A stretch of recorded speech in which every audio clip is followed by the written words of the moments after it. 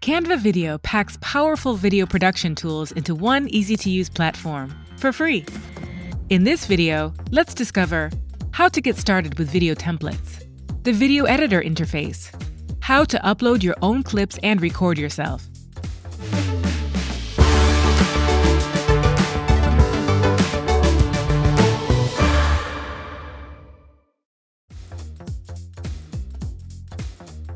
Start inspired with a template in the Videos tab. Here, you can see all video template types. Let's browse some templates. These videos are all 16:9, the standard size for video projects. Use the filters to view by theme or style. This template looks perfect.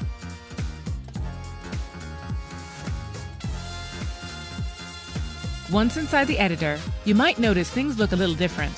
The page viewer at the bottom has changed to work with video. We call this the timeline. This black triangle and line is called the playhead. Click and drag it to move forward or rewind through your video.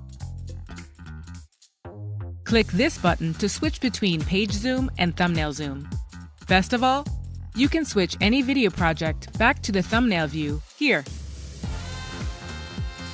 Lastly, press the play button or hit spacebar to play a preview of your video.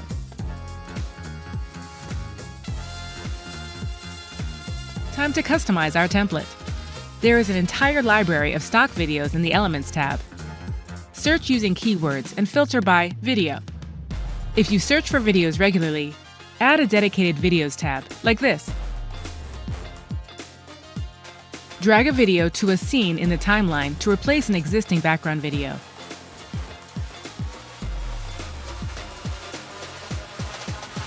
You can upload video from your computer or device in the Uploads tab, or add videos from your Google Drive, Facebook, or Instagram account. Lastly, use a QR code to upload videos recorded on your phone. Just click here and a unique code will be generated for you to connect to Canva. Did you know you can also record yourself directly within Canva and add to your design? Choose your camera and microphone, then hit Start Recording.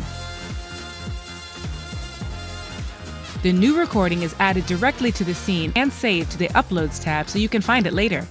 Lastly, forget needing a green screen or advanced software to cut out and replace backgrounds. With Canva Pro, you can remove the background of any video with just one click. This means you can easily transport to another location, add a plain background, and more.